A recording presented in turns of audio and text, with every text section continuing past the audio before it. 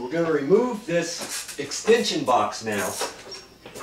And on this extension box, there's just usually 2 screws on the back side. You're going to get up there with your screwdriver and just loosen up the screw. Okay? You just loosen it up a little bit. And you should be able to get this out. It looks like I need to... Oh, your power is there. I know. I need to loosen this up a little more.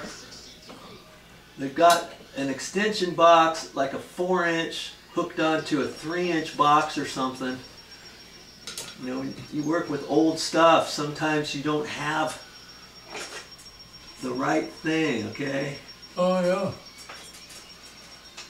So here's the box. And I'll show you, this is a surface mounted, this is called a surface mounted extension box. See, it's got little knockouts on the side. Here's a big knockout, and then here's a smaller one. This is a standard 1/2-inch knockout.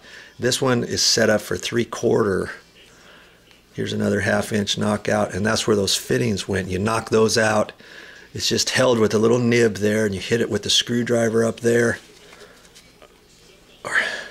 And you can bend it like that, and then you bend it back and forth, and it snaps out, and then you put your associated fitting on there. See, there's the 2 slots.